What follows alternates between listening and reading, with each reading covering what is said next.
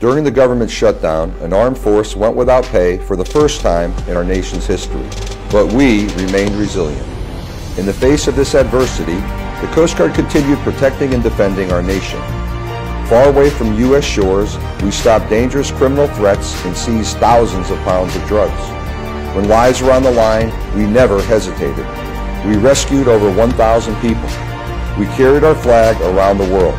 Coast Guard Cutter Berthoff deployed with our unique authorities to the Pacific amidst the backdrop of great power competition.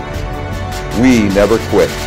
America's lone heavy icebreaker battled repeated mechanical failures while breaking through dozens of miles of ice to protect U.S. interests in Antarctica.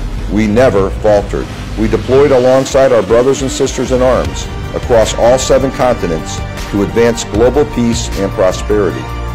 Shipmates, our service endures because of you and the men and women who came before you.